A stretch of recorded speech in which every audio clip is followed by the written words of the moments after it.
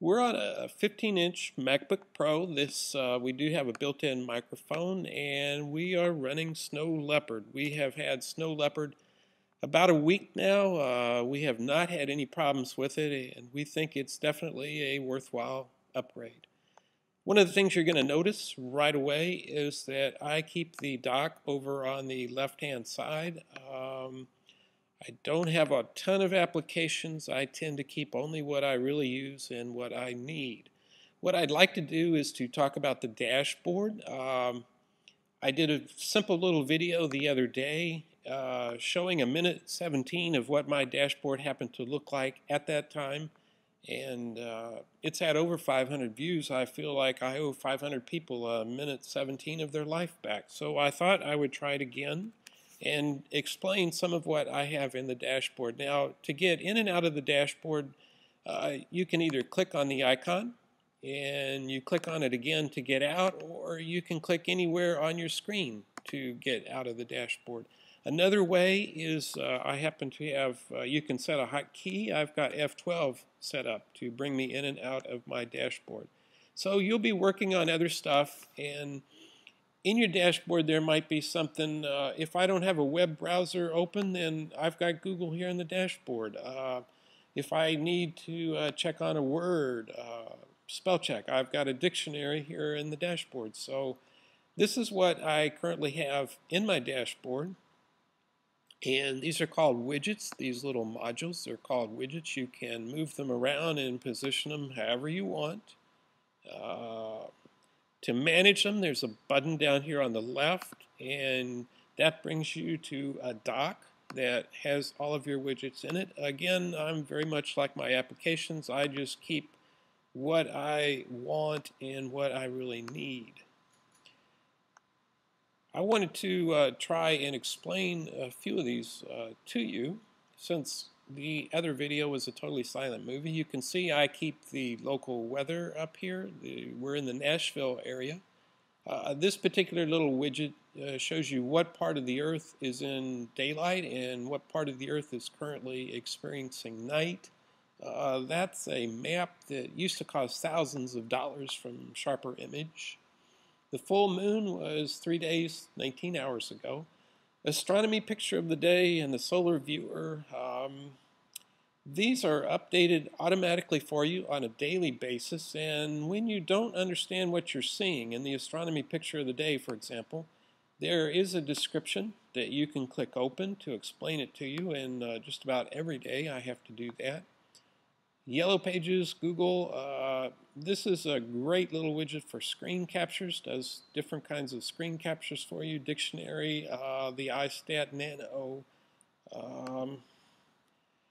This is called Widget. This widget here, if you have a Twitter account, this will automatically update your Twitter account. And you can post from here, actually, if you need to tell somebody exactly what you're doing. And the solar viewer, you can tell I'm kind of interested in astronomy and where we are in the cosmos.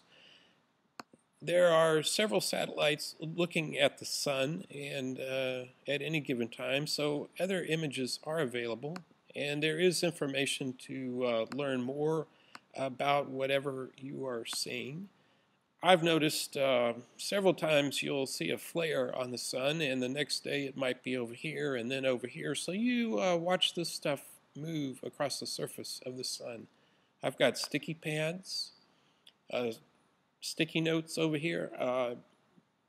I'm from the Midwest, lived in St. Louis for 12 years and from Paducah, and currently living in the Nashville area. So I keep a lot of Midwest stuff on my weather maps. These are real-time stuff that's actually happening now. We did have storms here in the Nashville area earlier in the day. And like I said, this is from the Weather Channel. Stocks, this is not an advanced trading platform, but if you've been on the road, if you're doing other things, this gives you a quick little look at what's going on. You'll see I follow Dow, NASDAQ, some tech stocks, a couple of healthcare companies, gold, silver, oil. And the map, whatever you have highlighted is mapped for you. You can go anywhere from 1 day all the way out to 2 years. DreamWorks Animation. These are price changes. Of course, the market is closed today, Labor Day, so this is all from Friday. And looks like it was a pretty good day with the Dow up almost 100 points and only oil down. If you'd rather see price changes in percentages, you just click right there. And so that's, again, not an advanced trading platform, but gives you a quick little look. And like I said, you might be working on something and want to know, how the market is looking. Just pop in and out of your dashboard. To manage your widgets, this little icon right down here looks like the dashboard, and the dashboard is open. Well, you click that, and it pops up your control. These are the widgets that you have downloaded. Of course, your Mac comes with many of these already loaded, and it's quite easy to add or subtract. These are the ones that are currently enabled.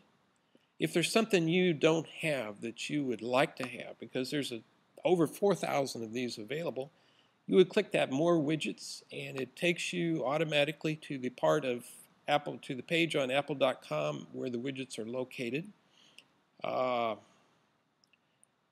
You would click Open a category, whatever you're interested in. 204 different widgets for games.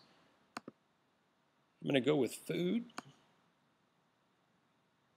and I'm going to look for a calorie counter. And there is a widget available. Click on More Info, and it takes you to that particular widget and gives you a look at it. And if you feel it meets your needs, you would download it. Most all of these widgets are free. The downloads are quick, easy, and simple. And again, this is incredibly easy to do. I mean, this is a Mac. It is not a problem. Delivery status, that can be helpful. For example, if you've sent a package by USPS, the post office, and you have a priority confirmation, just plug in your number. And it's quicker and faster than going to their website, because actually you are on their website. To look up a phone number, for example, there's like a phone book. Ski report. We don't really need a ski report. I'm living here in Nashville, but the movies, now this is one that I have found helpful. And click Open the Movie widget. This will show you all of the films that are currently showing in your area. Again, I'm in the Nashville area. And it shows you what theaters it's at. You can actually watch the trailer for the film. I'm Julia Child. Bon appetit. Bon appetit. Before she changed the world, Julia Child was So you can see the trailer for the film. just an American.